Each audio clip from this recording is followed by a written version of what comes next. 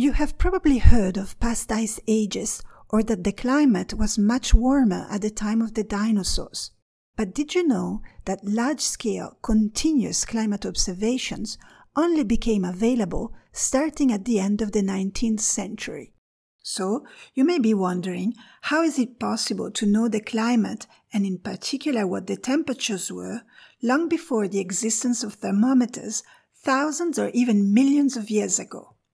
The reconstruction of past climate is the field of paleoclimatology.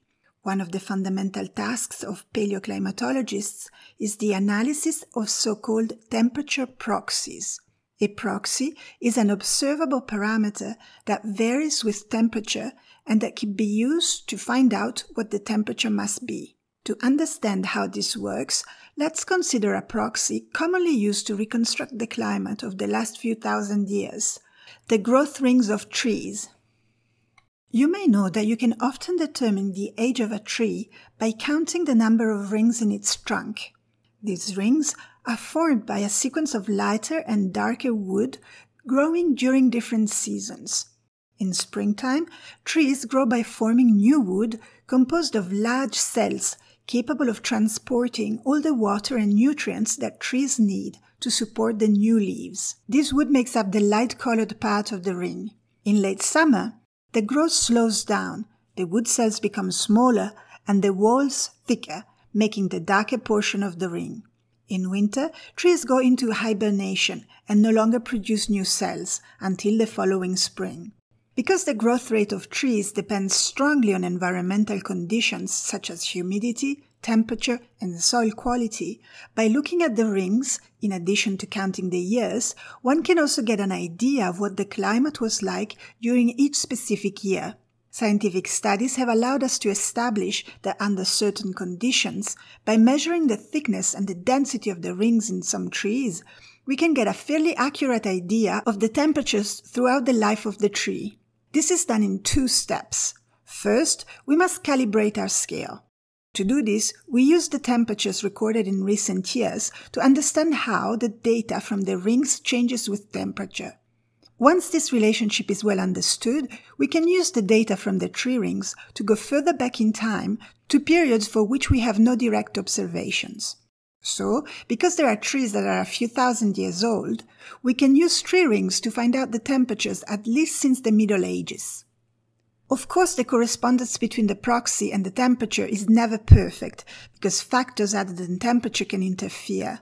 In the case of tree rings, for example, a disease or an animal or a fire can sometimes affect the data. Nevertheless, by multiplying the number of studies and by improving the quantity and the quality of the data, we can still reach a good level of confidence in the reconstructions. This is why, most of the time, climate reconstructions do not use only one proxy, but a combination of different proxies. There are many different types of data that can help paleoclimatologists in their reconstructions. Some of it is qualitative. We can, for example, infer whether the climate was warmer or colder based on the type of sediments we find for a given period. Are they glacial sediments, or are they the type of sediments that we would expect in a desert, for example? We can also study the geological record for fossils of microorganisms, or plants, or even pollens that would imply species preferring one climate or another. Other proxies are quantitative and are based on geochemical data. The most well-known quantitative proxy is based on the oxygen isotopes. What is an isotope and how does it work? Let's take a closer look. Like all elements, oxygen atoms consist of a nucleus which contains protons and neutrons surrounded by a cloud of electrons. The number of electrons and protons is fixed for each element. An atom of oxygen always has 8 protons and 8 electrons. But the number of neutrons can vary slightly. The vast majority of oxygen atoms have 8 neutrons as well. But there are also some atoms that contain 9 or even 10 neutrons. So we can have 3 different types of oxygen atoms, or more precisely, 3 different oxygen isotopes. To distinguish between the different isotopes, we use their atomic mass. Electrons have negligible mass, so we do not count them. Protons and neutrons both have a mass of 1, so the oxygen isotope with 8 protons and 8 neutrons has an atomic mass of 16. We call this isotope oxygen-16 O16. Atoms with 10 neutrons have a mass of 8 plus 10, 18. In this case, we are dealing with the isotope O18. Note that these 3 isotopes are so-called stable isotopes, and unlike the radioactive isotopes you may have heard of, they will always keep the same number of neutrons, no matter where they are or which chemical reactions they go through. In fact, we find these 3 different isotopes in all molecules that contain oxygen, such as, for example, water. I remind you that water molecules are composed of 2 hydrogen and 1 oxygen atoms. Since the O16 isotope is the most common, the vast majority of water molecules contains O16, but there are also water molecules formed with O18. The O17 isotope is actually very rare, so we'll ignore it for now. Now, since O18 is heavier than O16, water molecules with O18 are slightly heavier than molecules with O16. And this is very important because this mass difference makes the 2 isotopes move differently within the water cycle. Because the molecules of O16 are a little bit lighter, they need slightly less energy to transform into vapor.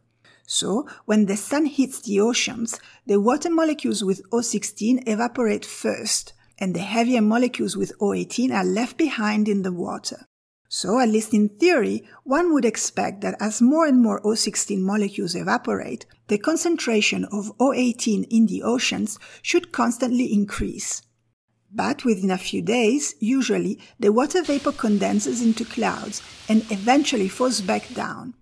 If this precipitation takes place as rain, the amount of water that evaporates is quickly compensated by the amount of water that eventually returns to the oceans. If this is the case, the balance between evaporation and precipitation allows for the amount of water in the oceans to remain constant, and the initial ratio between O16 and O18 will be restored. But what happens if instead of falling as rain, the water comes back as snow? In this case, it may become trapped on the continent for a long time, for example in a glacier or in an ice shield. For this reason, when global temperatures are low and there is more ice, we expect the amount of water in the oceans to decrease, and because less O16 goes back to the oceans, we expect the proportion of O18 to increase. As you can see, we can establish a direct relationship between temperature, the amount of ice on our planet, and the variations in the concentration of O18 in the ocean. If we know how the concentration of oxygen isotope has varied over time, we can also know what the temperatures were like. So how do we do that? Fortunately, this information is contained in the geological record. Let me introduce you to some tiny microorganisms called foraminiferous, which have been living in the water or at the bottom of our oceans and lakes for at least 500 million years. Throughout the course of their lives, foraminiferous take up some of the oxygen in the water to grow their shells. So the ratio of O18 to O16 in the shells of the foraminiferous is the same as that of the water they live in. When the foraminiferous die, their shells sink to the bottom of the ocean and are, at least in part, preserved in the sediments. By analyzing the layers of marine sediments formed during different geological periods, and in particular by looking at the isotopic composition of the foraminiferous in them, geologists are therefore able to reconstruct the variations of the O18-O16 ratio over time, and in turn to estimate the temperatures in the very distant past, up to several 100 million years ago. In addition to the 2 I have presented here, there are many other proxies. We can, for example, also directly measure the isotopic composition in the air bubbles preserved in ice.